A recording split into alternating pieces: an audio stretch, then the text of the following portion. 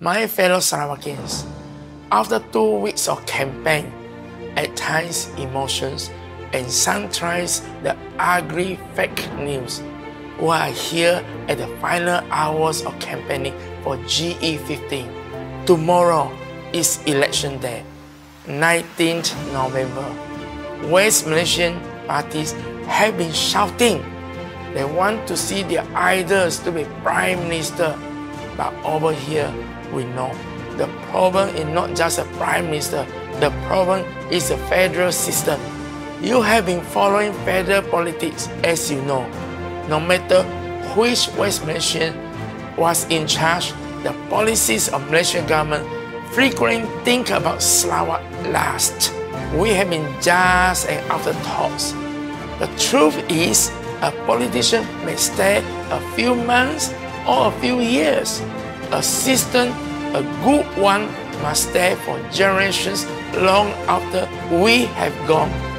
So, fellow Sarawakians, let's ask ourselves this. Do we want to fix the Prime Minister or do we want to fix the federal system? We want a responsible Malaysian government that breaks out from the West Malaysian way of thinking. Sarawak is sick and tired of always being the last on the list. No matter who is in charge, we want a Malaysian government that is fair for Sarawakians.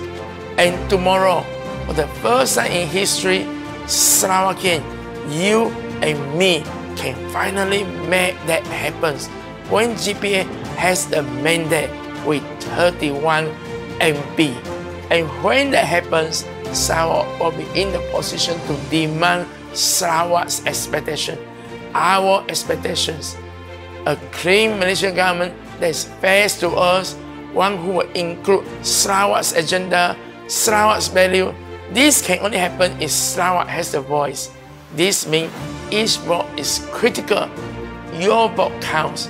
Fellow Sarawakians, future generation, our grandchildren and great-grandchildren will look back to this day tomorrow, Saturday, 19 November 2022, as the turning point for the rise of Sarawak.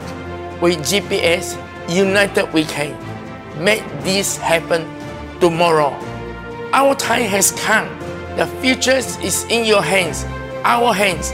We've been waiting for 59 years. I am Dr. Singh. Please vote for GPS. Jangan tengok saja.